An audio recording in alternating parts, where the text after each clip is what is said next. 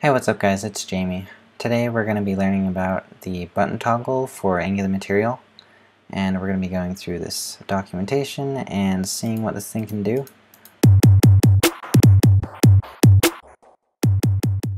If you haven't seen my tutorial on Angular material basics, be sure to check that out and this will make more sense.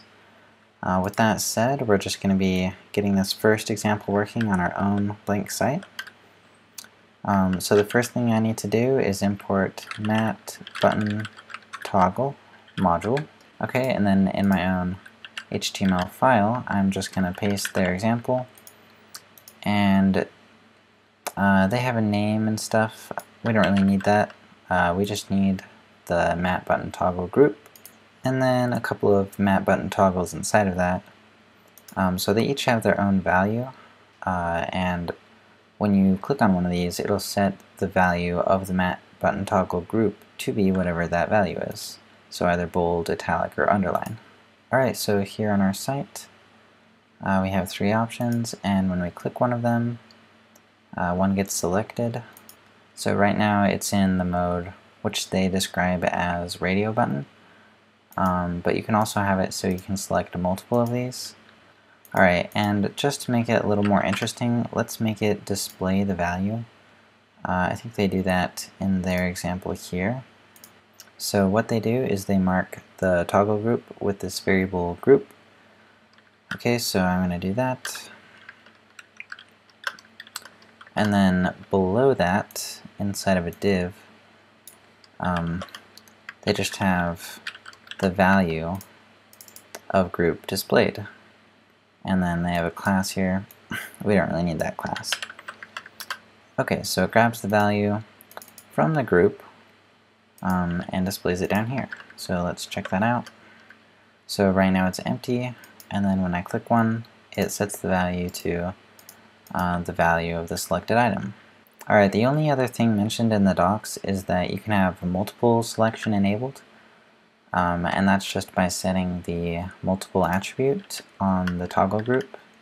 So if I do that, we'll see what happens. It says that it doesn't support a value or NGModel for the group as a whole, but it looks like it does.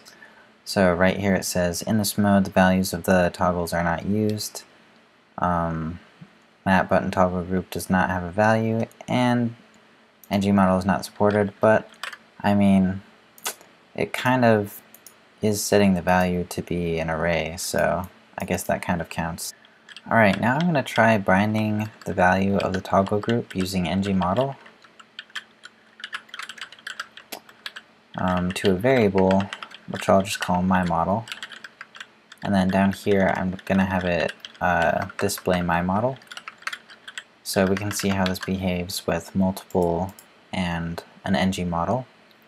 Okay, so in the app component, I'm going to declare myModel as a variable.